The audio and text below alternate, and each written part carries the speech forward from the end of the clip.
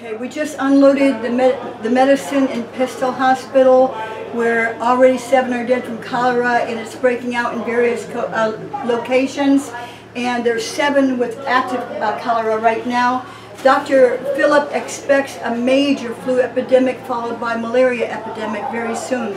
These medicines are our life right here, and we have to keep them coming.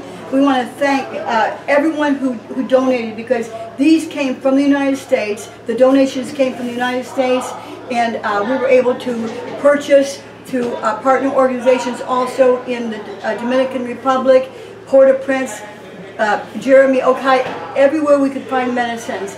Here we have so many we have IV fluids, we have Cipro, we've got cold medicine and cough, we've got various antibiotics to combat so much disease and so much sickness here. But when you see the widespread, believe me, we're going to need to keep Dr.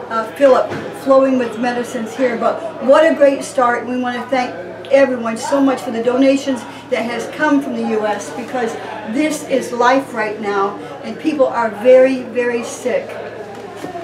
You can see right here, this is the pharmacy of the hospital, the only hospital for 120,000 people. This is the pharmacy. Can you imagine Dr. Philip having so much upon him with so many sick people? People with broken legs and arms and wounds, and this is what you come into. This is what he has fought for years, and we try to keep something coming to him monthly, but with the vast population here, this is absolute a shame for the only functioning hospital to be barren like this. And he is so grateful, because lives are being saved because of those that are giving. We just need to keep it coming and trust God to make this into a real hospital one day that can function for the multitudes of people in this area that have nothing else to go to.